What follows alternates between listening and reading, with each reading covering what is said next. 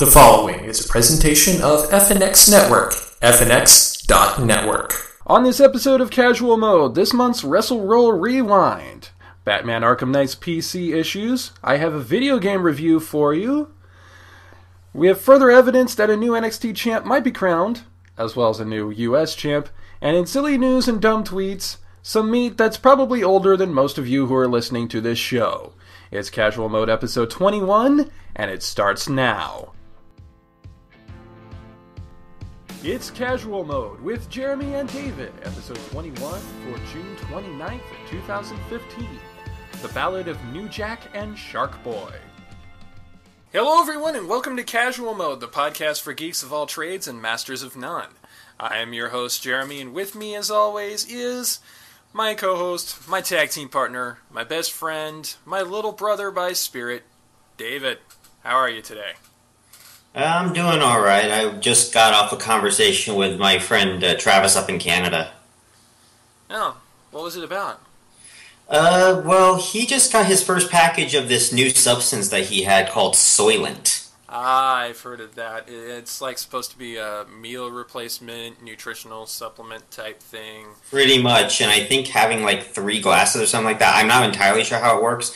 But, like, you know, you can just replace it with food. I mean, there was even this one Twitter, which I'll put up on the video board, that Soylent has arrived, goodbye food. Which was... well, for one thing, you know, I've heard of that movie. I don't want to eat anything named Soylent. And well, if you don't like Soylent, there is an alternative to that. It's called 100% food.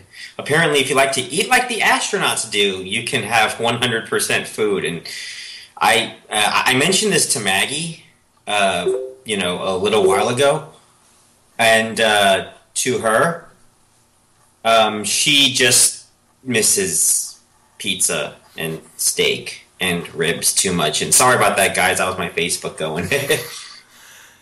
You know, if I want to... You know what my version of 100% food is?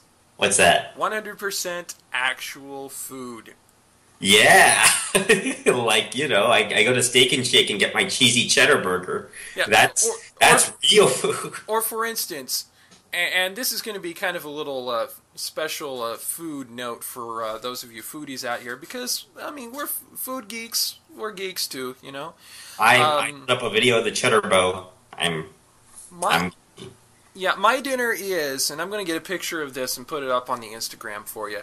When I was in school, my elementary school days, one of my favorite meals was when they would create pizzas on hamburger buns. It'd be like either hamburger or pepperoni pizzas made on hamburger buns. Oh, that they were, you know, single serving size for a little kid. Well, these days I can eat like 4 of them by myself. But I actually reverse engineered that to where I can make them en masse for you know, my big brother and my parents. So, and the recipe is zen simple. It is just the easiest thing. You know, use one package of Hormel pepperoni. Or Canadian bacon, for Crohn's people. Yeah, less than 1 standard jar of whatever pizza or pasta sauce you prefer to have. I tend to go with Prego because we like that brand. And I'd have to add brown sugar on any sort of sauce. Yeah. Of course, you can also substitute hamburger for the pepperoni as well. Cheese, you can use whatever cheese you like. I tend to go for either Italian blends or mozzarella provolone blends because they melt pretty well and brown easily. And just a standard 8-pack of hamburger buns. And what you do is you take the hamburger buns, you pull them apart to where, you know, you've got the top and the bottom. These are each going to be a crust, so you can make 16 pizzas. And I usually use about a tablespoon of sauce. You just spoon it onto the bun, spread it around, you know, add your toppings, add your cheese, slide it into the oven, 350 for about 12 minutes or until the cheese starts getting nice and brown. Pull them out, and there you go. Flashback to your school days. They are simple to make. I actually did that with Texas toast. I used the hamburger buns for it, and it tastes really good. It's just awesome. I put it in my toaster oven, do a little bit of butter, garlic salt. Yummy. Yeah. It's a fun exercise to do for those of us who are into food, is to take a dish that you loved from, say, like your school days or from when you were a kid, figure out how to reverse engineer it, and basically learn how to make it that way. But the way that these guys in Soylent and 100% Food market their food is that, if you call it food, meal replacement supplements, is that they like to say that this is the most efficient way to get your daily calories. If you don't care so much about food, then yeah, you just take one of these and that's pretty much it. And I've seen reviews of it out there, and people have a hard time getting used to the taste of it, so they usually end up scaling it down to where it only replaces one meal a day. Which, honestly, I think is probably where they're better served, until we figure out that whole Star Trek replicator thing. Yeah, I would say that too. Maybe, well, they do have, lab-created meat now, so you never know. That could be right around the corner. Yeah. Some melancholy news, though, this week. We bid a fond and tragic farewell to film composer James Horner. Basically, for those of us who grew up watching movies in the 90s, this guy was the composer of the soundtrack of our lives, alongside John Williams and Danny Elfman.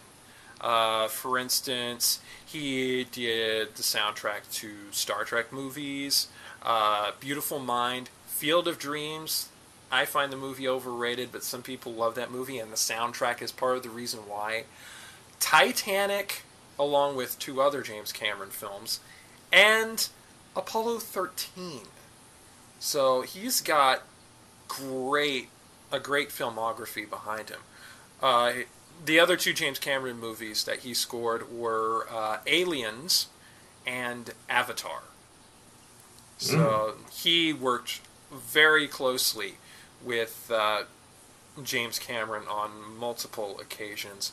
For those of us who love Star Trek II: Wrath of Khan, he scored that movie.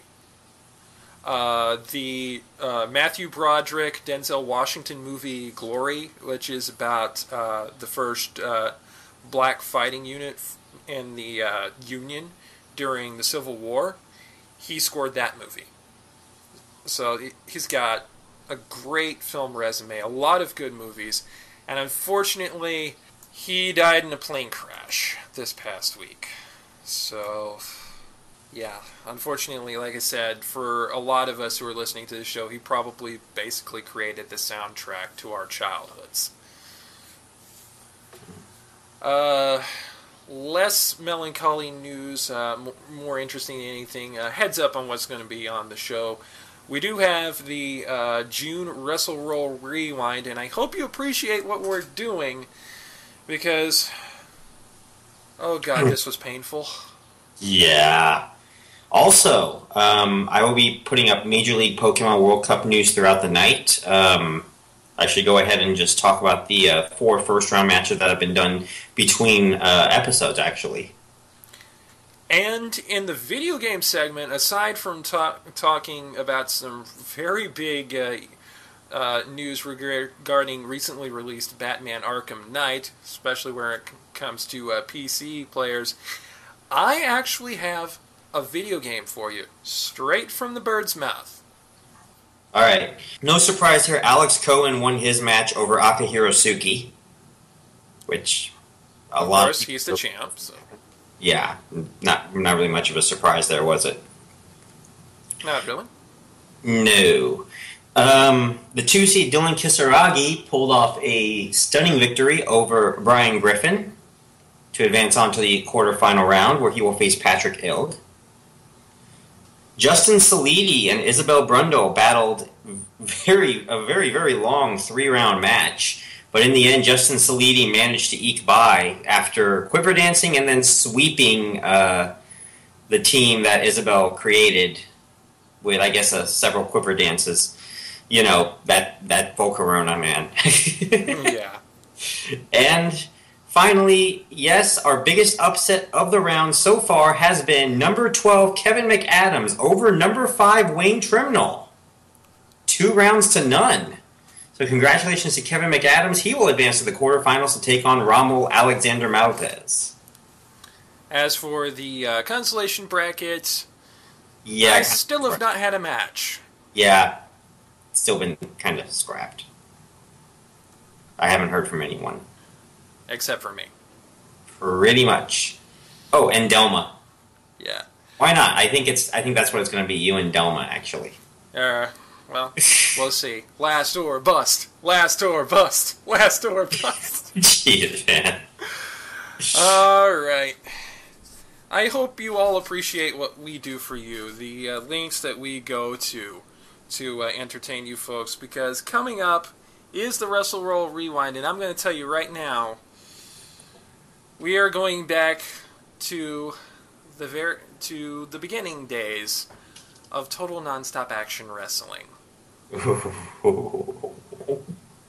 Not the very first days, but certainly its infancy. This is gonna suck.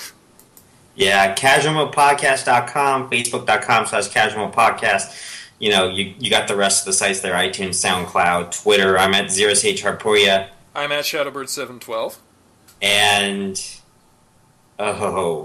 coming up why are we next. doing this? Coming up next, Total Nonstop Action Wrestling in its infancy. This is the worst thing to ever happen in life since Matthew McLaughlin. And yet somehow, on these Wrestle Roll Rewinds, we have still not managed to get out of the 2000s. Hey everyone, this is David. Like what you hear?